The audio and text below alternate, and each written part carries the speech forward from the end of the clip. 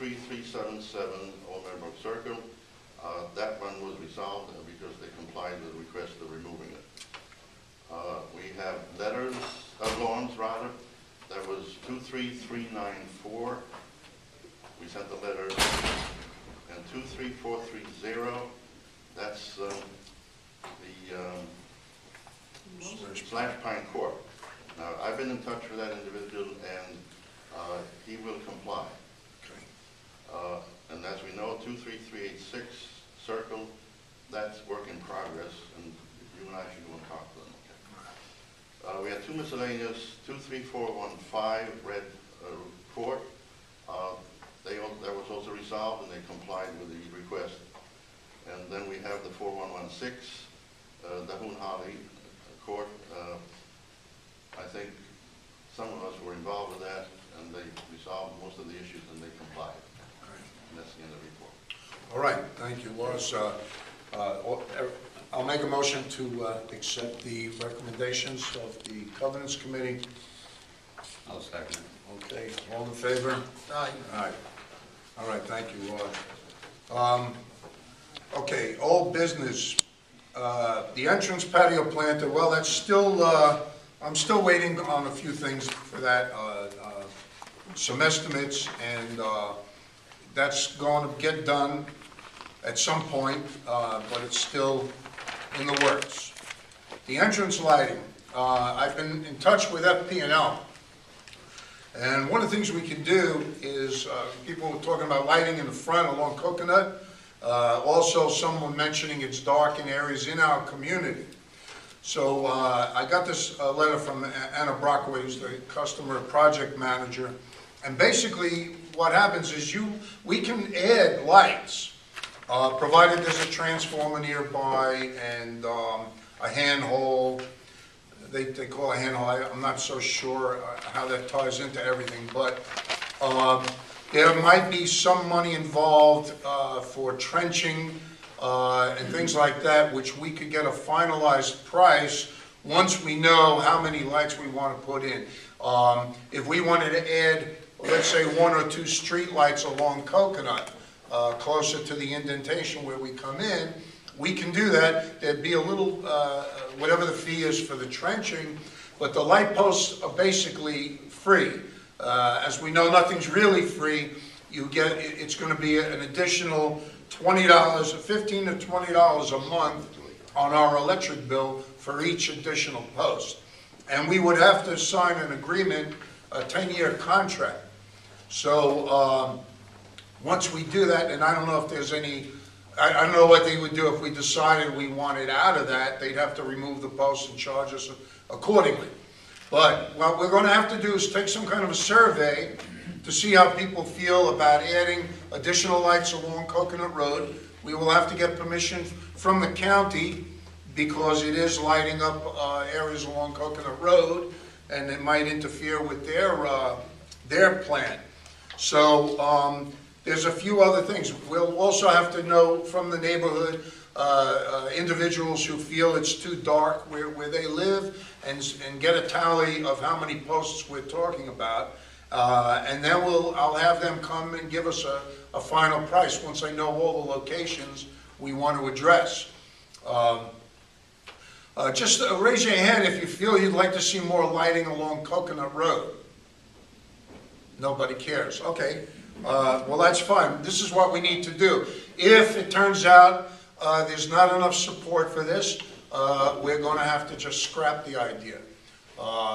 It's going to be an expensive proposition if we go with private contractors trying to tunnel under our entrance roads to put some kind of landscape lighting.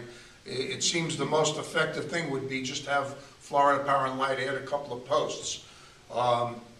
But we'll continue. We'll do something to try to get it out there and see how people respond to it. If we get a majority vote, we'll start getting a tally of how many posts we want and proceed from there.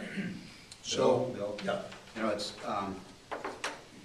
there was a reasonable number of people on the survey, just the email survey, that were interested in entrance lighting, but we didn't define it.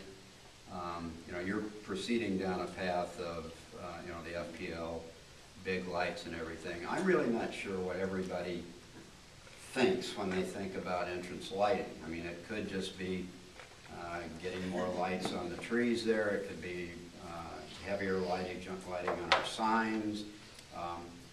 I know Larvieri, probably mispronouncing that, but he was the one that originally suggested it some time ago.